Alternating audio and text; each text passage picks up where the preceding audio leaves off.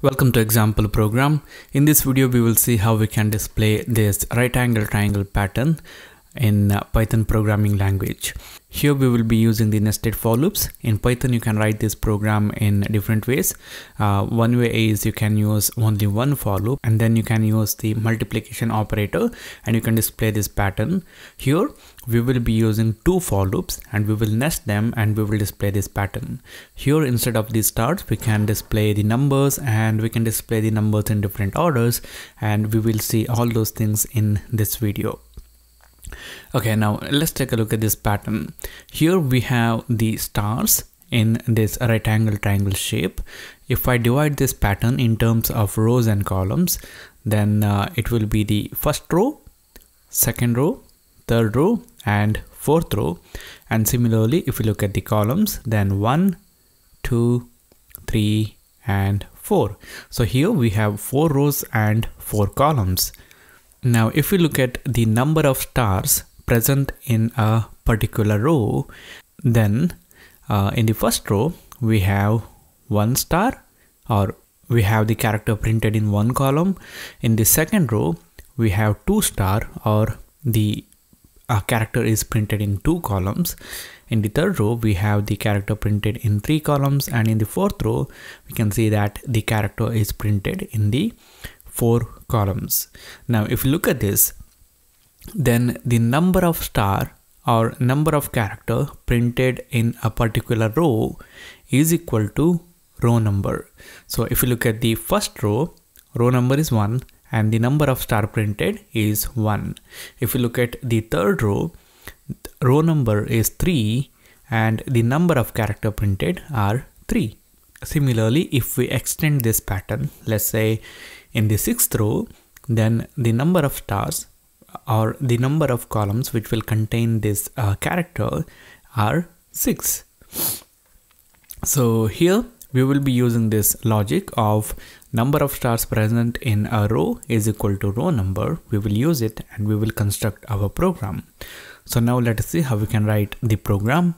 So here what we can do is we can ask the user to enter the number of rows for which he wants us to display the pattern. So I'm going to use the input function in here, and I'm going to specify the prompt as enter the number of rows, and this input function will return the user input in string form.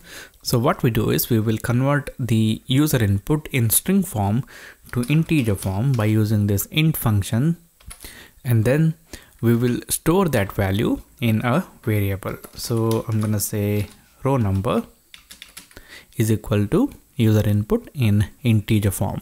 Okay, now we know for how many rows we have to display this pattern. Let's start displaying the pattern. So here what we do is we will display the pattern row by row. First we display the number of characters that we have to display in the first row, and then we go to the second row, and there also we will display the number of characters that we have to display. Then we go to the third row, we will display the number of columns that we have to display, and similarly we will continue. So we will use a for loop in here, and I'm gonna take the loop counter variable as rows. It will allow us to go to each row, and we will take it in a range of values, and this range will start from 1, and the end value of this range is row number plus 1. Here I have included plus 1, that's because with this range function the starting value which we have specified as 1 here is inclusive and the end value is exclusive.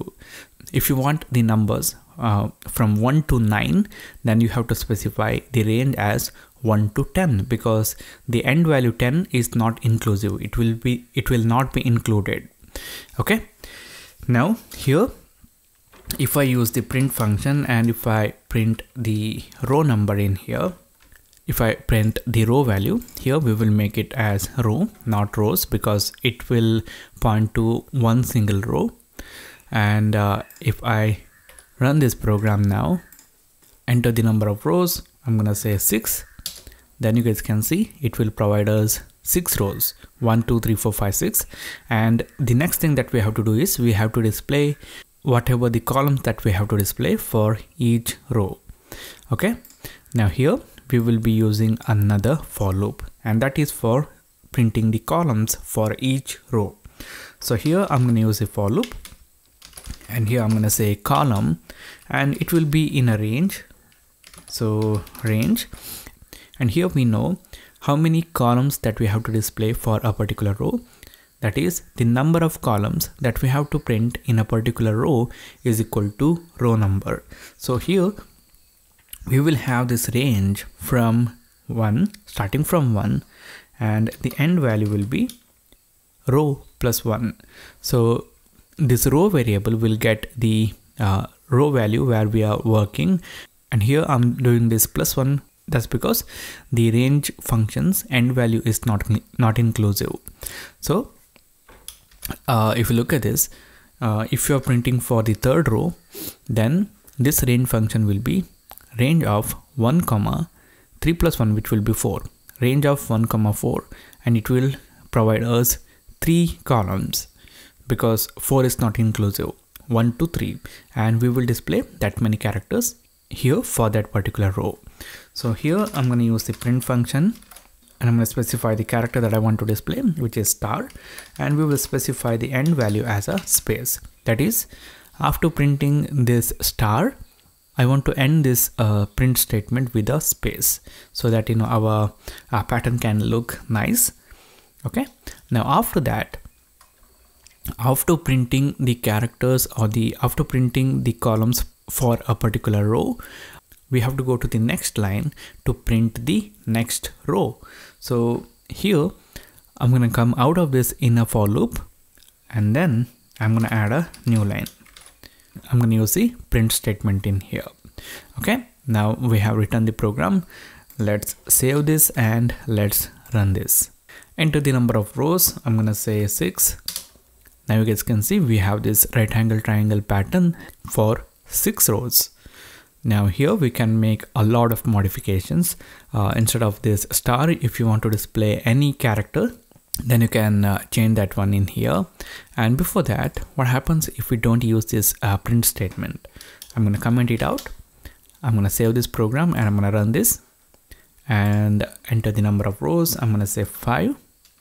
Now you guys can see, after printing the columns for a particular row, we are not going to the next line to print the next row, and that's why all these stars are displayed in just one line.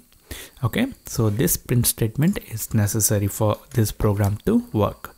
Now here you can change the character, as I said before, and if you want, you can display the row number or the column number. For example, I'm going to change this one to row here. And if I save this program and run it, enter the number of rows, I'm going to enter 5. Now you guys can see it is displaying the row number instead of the star. So we get this pattern, and similarly, we can change this one to print column number. And if I run this program and enter the number of rows as 5, now you guys can see it is displaying the column number in this pattern. So 1, 1, 2, 1, 2, 3, like that. Now you can make a lot of modifications. For example, if you want to display the row number and the column number together, then you can do that. For that, I'm going to modify this string. I'm going to use a couple of placeholders in here. 1, and we can use the format function, and we can provide the value for these placeholders.